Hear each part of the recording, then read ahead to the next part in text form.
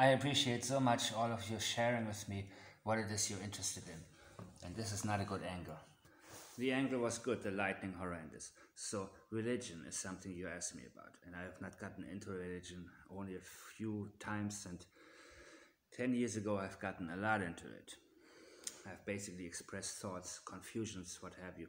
And the reason is that I am simply not interested in anything that man constructed with the mind. And I have talked about before that 10 years ago I opened the Bible and said, God, if this is real or anything is real, speak to me. And the line that I read was, God is a spirit.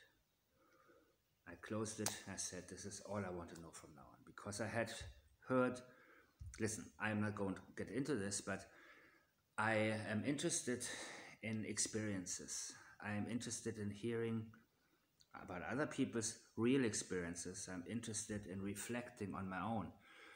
And when I read that line, it all makes sense. Everything that happened in the past that wasn't like the stories in the Old Testament or what have you, how did it relate? So did I have experiences that I had because I'm almost as special as these people back there, or what is going on? But it's not about that at all. My experiences are mine, and there are plenty of RH negative people who have come to me and also talked to me about their experiences. Now, some of them are religious, and the difference between them and those who are like, I don't know, but I want to know, is that they already have an interpretation for it. And the more the interpretation comes out, the more it moves away from the actual event. So I'm asking them, but you said this, but you said, yeah, but maybe I imagine it, and it's probably this and probably that. And the confusion that I sense in people is something that, my inner antenna picks up on.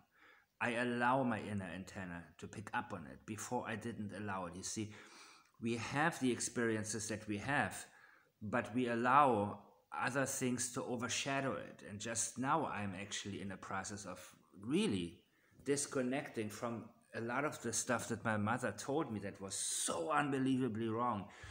And it was funny because this one comedian, he tweeted something, you grow up when you understand that your mother, he said something like, I finally grew up when I came to the recognition and accepted that my mother is crazy. You can have all the warning signs in the world and see the similarity in that behavior with all of the other poster children for it, for what, I don't want to say the word that he used, but isn't it sad? I cannot say anything anymore, but I got into, I'm now cool actually with it. You see, the one thing is that I don't like is, I want to live my life. The bottom line is this: if I get in trouble over anything, and I did so much of that, nobody stands up for me. Nobody. You know what I mean? And if they do, they come to me later, and when they bow out and say, look, I did this, I'm like, shut the hell up. I don't want to know what you did. I was watching what you did. I was watching what you didn't do. So basically now I am, what happened was that now I am hardcore facing everything in my life. And it's not easy when you have so much that has been planted in your mind, or that you sort of embraced as part of your pattern. And unpattering yourself is, I think, a very, very important thing. So I got to the realization, what should I do? What should I believe in? I don't believe in atheism at all, first of all. Atheism is a very, very dangerous religion. And atheism is a religion. The claim that there is no God is a horrible religion. It is, and I realized that I got a few years ago invited into this atheist group on Facebook by somebody I met offline who's I don't know if he was I think we talked about RH negative stuff. Said, oh, maybe this group will enlighten you a little bit because they are not okay. No, they any question that even challenged atheism was no. I mean, these are the most horrible belief based. Anything belief based. I'm cool with belief based people. The ones I'm cool with happen to be all RH negative. Because when it comes deep down on it, it's my intuition or my inner vibe, my energy communicating with your energy. So whatever what can happen when I talk with RH negative people is that I